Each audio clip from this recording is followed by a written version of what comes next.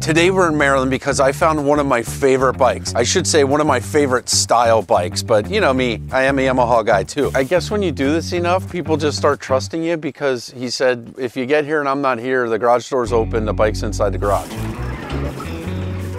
So far, so good. And there it is. Oh yeah. This is a 1987 Yamaha FJ 1200. Now the FJ was made from 1984, and it was the FJ 1100 in like 84, 85, 86. It went to the FJ 1200, and they ran that up until like 1996. But this one here is a 1987 Yamaha FJ 1200, and we're gonna see if we can make it run. Now the story I'm getting on this bike is it's been sitting for at least 20 years. And this gentleman bought it to go along with his other one because he likes these bikes and just never got around to it. So we're here to get it running and see what we can figure out. That's interesting. When I turn the bars, the throttle cable gets tight. It's like it's not routed right. Ooh, the front brake actually, it's like the front brake actually works. Dry rotted tires, that's to be expected. Pretty clean though. So one of the problems with these early FJs is it actually has a 16-inch front and rear tire. Getting good 16-inch rubber today is hard compared to 17-inch rubber. There's just so many more options when it comes to 17-inch rubber. So what a lot of guys will do is actually switch these older ones over to 17s. And you change the forks, and then you can put a set of 17s on. Fork seals don't even look to be that leaky, if leaky at all. That's nice. Good clean paint, nice grips, beautiful dash. There's the choke, program suspension. This has the anti-dive forks, so you can see here we got anti-dive. Could be a little leaky in there. We have a little corrosion here, nothing bad. Kirker exhaust, I mean, come on. Tank looks good, and we got some wires hanging out. I guess that's from tank. Fuel pump sending unit, something, stuff in there. I don't know what it is. The igniter box. There's some more things that aren't hooked to anything. All in all, hydraulic clutch. Feels like that's working. Chain doesn't look bad. Rear tire, it's Michelin's. They're just old. Over 20 years old would be my guess. This is all clean. We got signals. That's not all broken up. This bike is nice and clean. Let's look in the tank. Oh, it's already not looking great.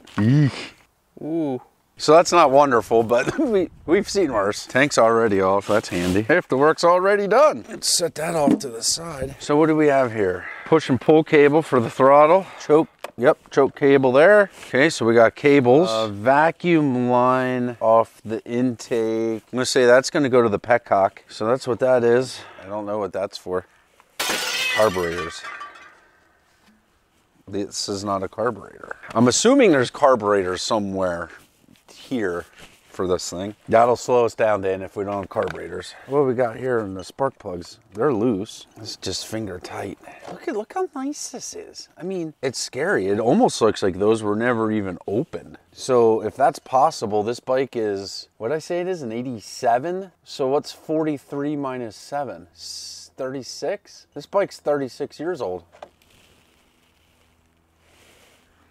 Plug doesn't look bad. Hard to see inside the cylinder. From what I can see, it doesn't look bad. But he said he thought this bike was put away well, meaning like maybe the cylinders were fogged or the cylinders were oiled. I'm guessing there's a reason the carburetors aren't on it. Maybe he had them off and cleaned them, or maybe they're in pieces. I don't know. We'll figure that out. Let's put a battery in. We'll see if we can get it to turn over. That'll give us an idea of what kind of compression we have, what kind of state the engine's in. And then we'll look for the pieces we're missing, put on the seat, and ride this thing home. Just that easy. It's never that easy. It's always that easy. No, it's not.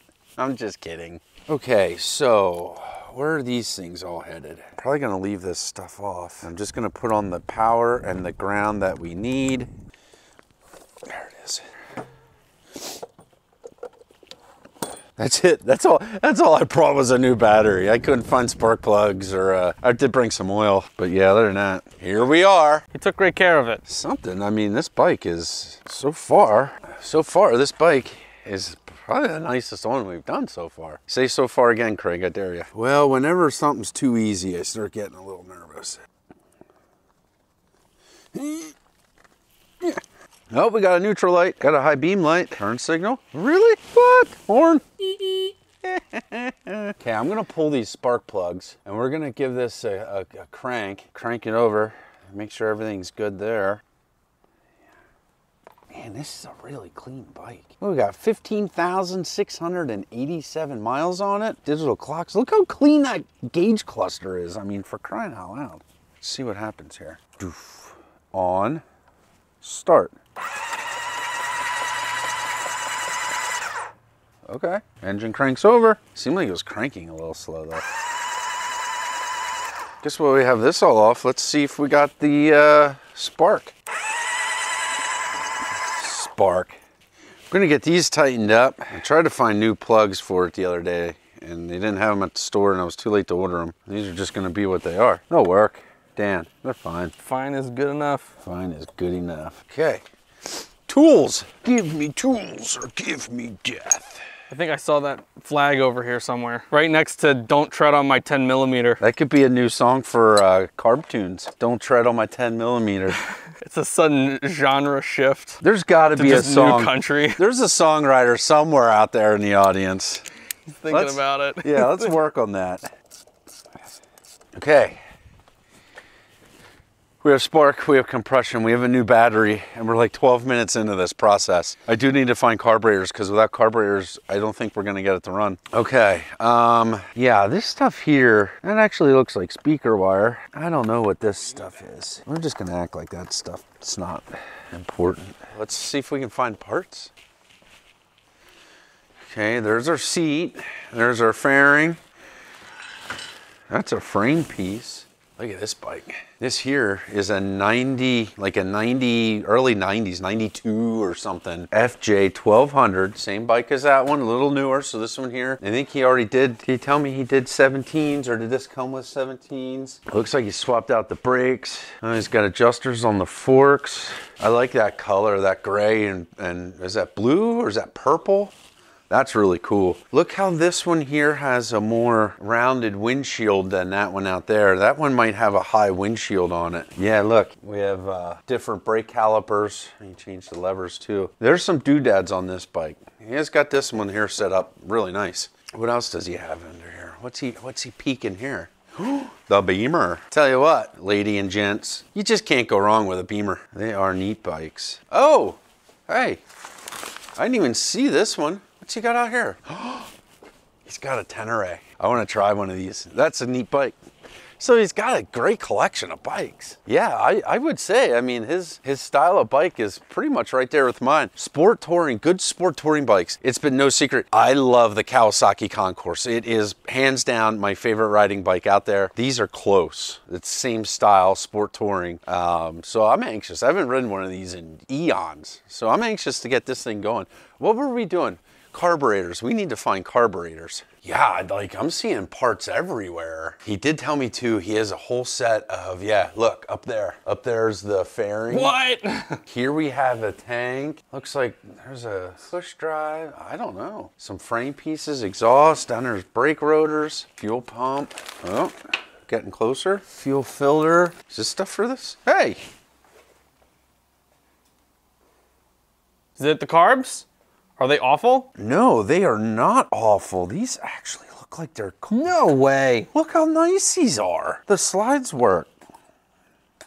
What? Oh my. Okay, so fuel line, what do we got here? We have vents, we have overflows. Okay, fuel line. Look at that. Choke cable. So that's gonna come in this way and pull open, close. Throttle cable here. There's your idle adjustment. That all works. Well, I'll be dipped. That's about as hard as it gets right there, though. This might have just gotten easier. I can't believe the carbs are all together. And then they actually look clean. Now that's a first. Yeah. Getting clean carbs on an clean, old bike. Yeah. So before I was talking about throttle or syncing carburetors. Here, let me show you what I was talking about here, actually. So what syncing the carburetors does is it lines up your butterflies so that they are all open the same amount. So you have an adjustment screw here, here, and here. One of them's your master, so you'll adjust the other three to that one. And if you look, see how if I squeeze this here, That changes this one. You would hook up your carb sync tool, and I started using that DigiSync here lately. I really like it. But you hook that up here. It measures, I think, the vacuum that it's pulling through. And then you adjust these so that all that's even, and now you have good crisp throttle response, and things will run more your engine will run more evenly. So if you're asking about syncing carburetors, generally look for like rubber caps, vacuum caps or something here on top of your intake runners, and then you want to look for screws that look like this between your carburetors. Make sure you're not looking at the idle screw, but you know, that's how you go through syncing carburetors. I'm not even going to pull these carburetors apart because although I'm not a gambling man, I'm going to gamble on this one that they're clean. Okay, so we got to put choke cable on, and we have to put throttle cables on. I'm gonna get real with you guys for a minute. In 2016, a series of events caused me to physically and mentally implode. It was bad. And the worst part is I didn't have anyone to talk to. You see, family wasn't an option, and I became such a burden on my friends that I had to seek help from outside my circle. I'm telling you this because I've been there, and I want you to know, yes, even you, my big burly bearded kin, that it's okay to get help and talk to someone, especially during this stressful holiday season. That's why I teamed up with BetterHelp, the sponsor of today's video. BetterHelp makes finding a therapist easy, and in most cases, they'll have you paired up with one in 48 hours or less. That's really quick. If you think you would benefit from therapy, consider BetterHelp. Click on the link below in the description or go to betterhelp.com/beardedmechanic to learn more and see if BetterHelp is right for you. Or you can get started right away by filling out their questionnaire to assess your specific needs. The sessions with your therapist will be via phone call, video chat, or messaging. Whatever's the most comfortable and convenient for you. BetterHelp has connected over 4 million people just like me, with one of their over 30,000 therapists in network. These people are trained to listen and give good, helpful, unbiased advice. If you're struggling this season, or you just need somebody to talk to, click on the link below or go to betterhelp.com/beardedmechanic and see if BetterHelp is right for you. Have a great holiday season this year and know that you're loved and needed and appreciated. Now let's get back to work. Dan, I can't believe we might get a bike running that is not going to require a carburetor clean. You sound disappointed, Greg. Well, I know you were really looking forward to opening those carbs. And right, yeah, I was really looking forward to fighting with carburetors all afternoon. you were training. Yeah, I certainly was.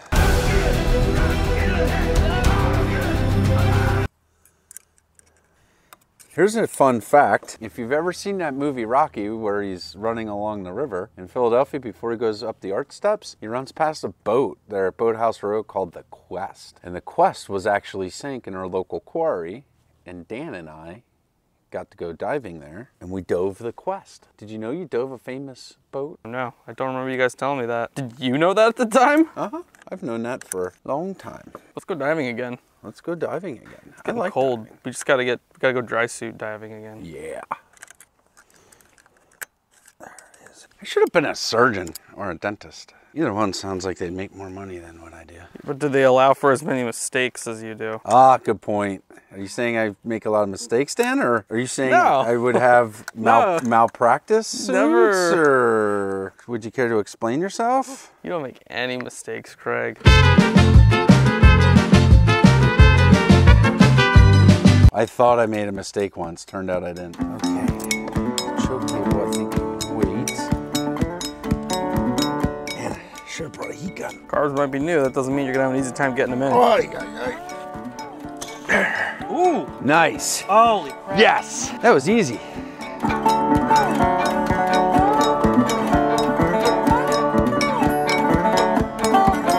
Hey, we got carburetors. Got a throttle. I gotta tighten those up yet, but that's okay. Okay, battery, carbs, choke. Choke's working. So we need fuel line. I saw fuel line in there. I'm excited. That is hard as a rock, but there's a Y in there. So let's just for now, let's see if we put this on there. I brought my IV bottle, so I'm not even really worried about the tank right now. I'm gonna get this on, and then we'll put the IV bottle to it with a little bit of gas. This thing might just fire right up.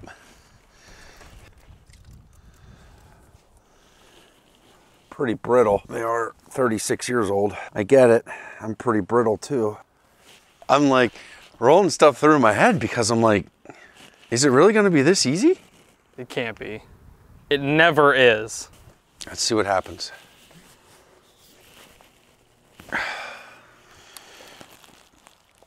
Well, I guess if I put a hole in the hose, then I can just cut it off. Vice grip. Everybody says we remind them of vice grip. Derek, if you're watching this, let's do lunch sometime. Okay, we got a splash in here. Okay. I know this is crazy because it all seems so easy, but I think this bike might start. Only one way to find out. Should we try it? Why? We've been here for like less than an hour. Something's gonna catch fire. But let's do it. How long? He said this was like, he thought like 20 years. There it goes. No way. Wow. It did it. It basically fired right up. No way.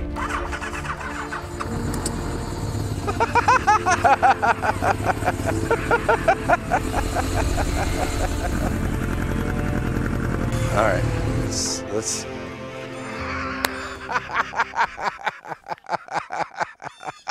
I wish they were all this easy. I can't believe it's that easy. We do have a lot of smoke coming from places. Why is there so much more smoke coming out of this one? I don't know. I mean, it sounded like he said they oiled the cylinders and stuff before they put it away, so I don't know. I mean, the spark plugs were loose, so maybe there's some residue oil in there. We've probably got valve seals and stuff seeping through some oil and whatever. You know, when stuff doesn't run for so long like this, all the rubber and gaskets and seals and all that stuff, that just starts to shrink because it gets so dry and whatever. And sometimes just firing it back up again and getting oil moving and getting fluids moving and things, sometimes those seals will actually puff up a little bit and start sealing again and things will start working. I don't know what to say. Like, this was, I can't believe it fired right up. But we didn't check any of the gears. The brakes seem like they work, but I don't know. And we have a rusty tank. So we still have a bunch of work to do before we can get this thing home.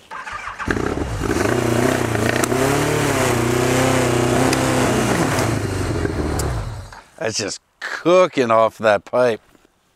I didn't see an air box, so I'm guessing we got pod filter somewhere, or the air box, but I didn't see one, but we'll look. We got to figure that out. We got to figure out the tank, tires.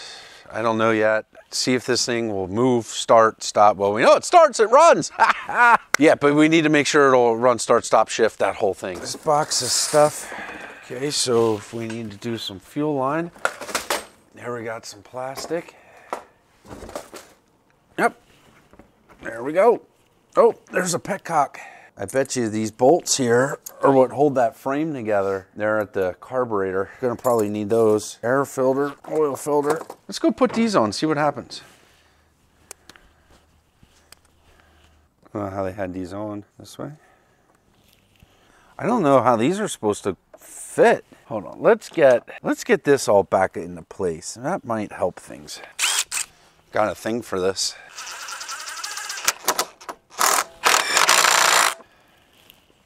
There we go. Damn, just gotta try things. That's what I always say. That's the next thing, Dan. We find an airplane. Listen, we find an airplane that needs to be running, and then we'll get an airplane running. Yeah? Yeah, we get it running, then we gotta stop there. Why? I don't know, Craig, is there something you're not telling me? I ain't afraid of no FFA. That was a joke because it's FAA. We can run it. We can taxi it. We just can't take off. Unless it's like a FAR 103. You don't need no stinking license for one of them, Dan. All you need are questionable decision-making skills and an attitude for adventure. Okay, we need to figure out fuel. That's gonna become more and more of an issue. You keep looking at that tank like it's gonna fix itself. I know, I don't want to. Let's tighten up the throttle cables before we forget. And maybe that tank will fix itself by then. Seems about right. What do you think? Is there any fuel left in here?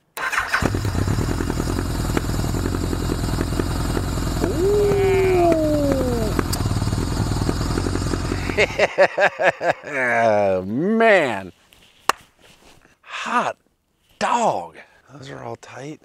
That's all tight. That's all tight. Man, I am pumped. I am pumped. I am pumped. How do we clean that gas tank? Fuel filters? Do we just run fuel filters? Just like they'll drain out, it'll clog the fuel filter, we replace the fuel filter, do it again. Yeah.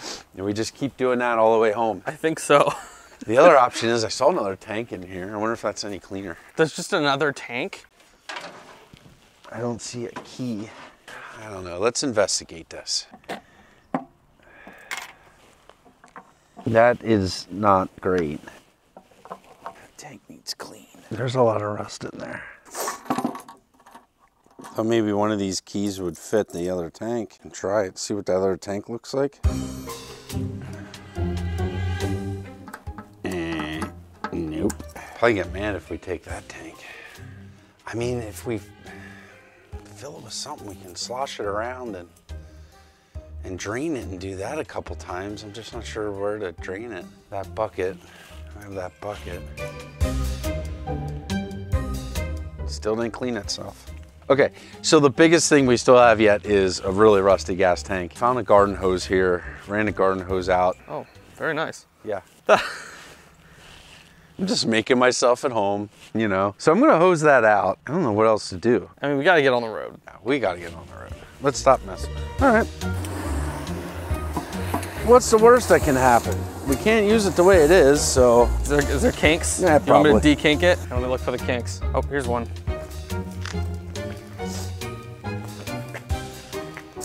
All right, try it again. All right, let's see what, oh yeah, there's chunks floating in there. Let me see. Oh yeah. We're gonna give it a shake, dump it out, see what happens, see what it looks like. Let's dump it into this bucket. You don't want to dump it on one of the seat buckets? Yeah, we'll dump it into here, just in case he doesn't want that in his yard. Really making yourself at home. I am. Yeah, this looks like a gas bucket.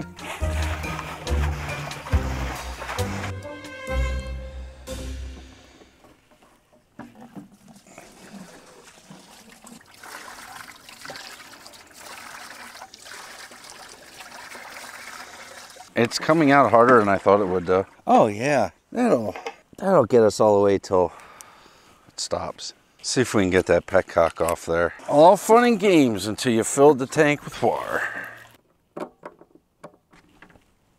Ah, son of a biscuit. I need my bucket seat, Dan, is what I'm missing.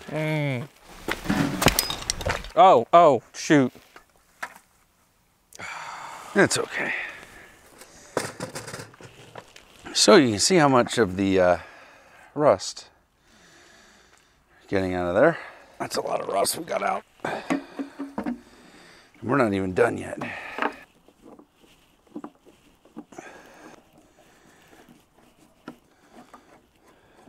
So if oh, that's full. Yeah, that's full of, you know, rust and stuff. It's an easy way to get the water out, I guess. Oh, man. All right, it's better. Perfect, no.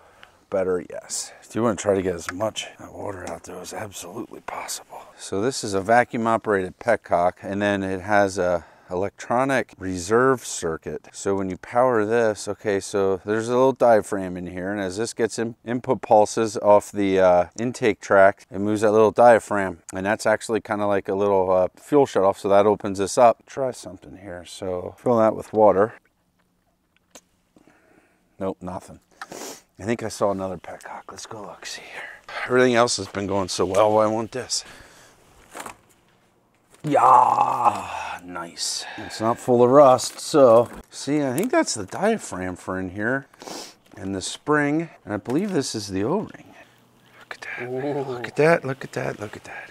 I just hear rust. I don't know if I really want to fill it with water again. I had a fuel filter on there. We only got 3 hours to go. I mean, how many fuel filters could that be? Let's try it, Dan. What the hey?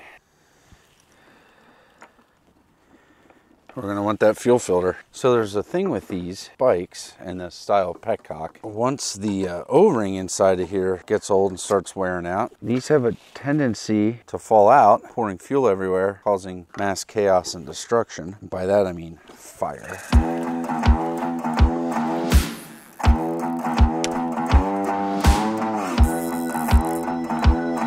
Time to pour gas in it? Yeah.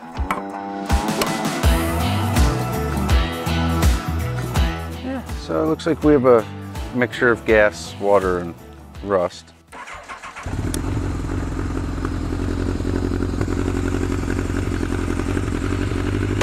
First gear. Second, third, fourth, fifth. So we got like water, rust, and stuff in the tank. It's probably not ideal, but you know, here we are. I got a fuel filter on, so you don't want to be clogging up them carburetors. I don't see any. Oh yeah, we do have a leak there. The fuel filter.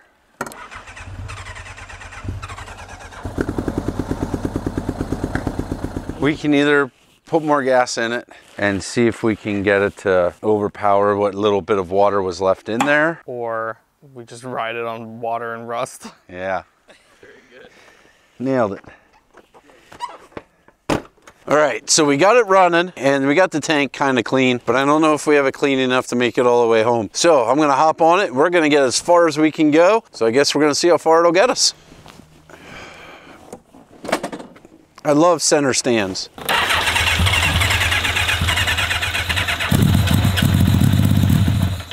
And this might be as far as it goes.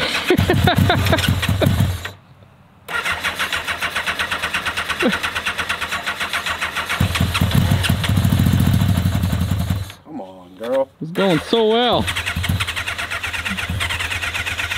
Going fun and games till we put water in that tank.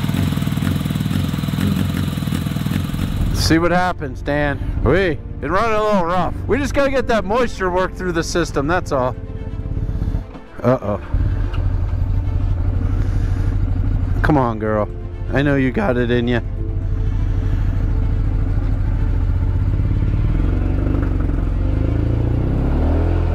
It's not liking that. Come on. Gonna run out of battery. I wonder if we clogged it up already.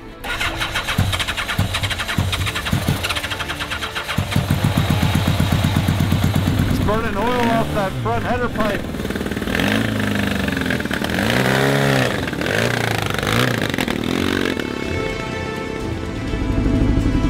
Here we go.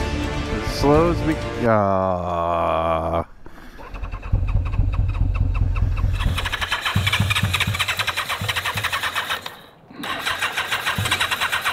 Nope. Greg, you made it out the driveway! I made it out the driveway! Not bad for a bike that's been sitting for 20 years. Dang it. All right, let's get out before the postal service gets mad at you.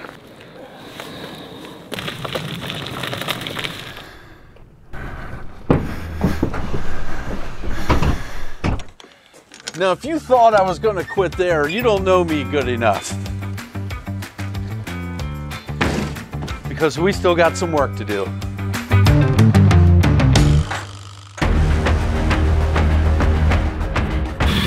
Greg, you riding his bike? I'm taking his bike!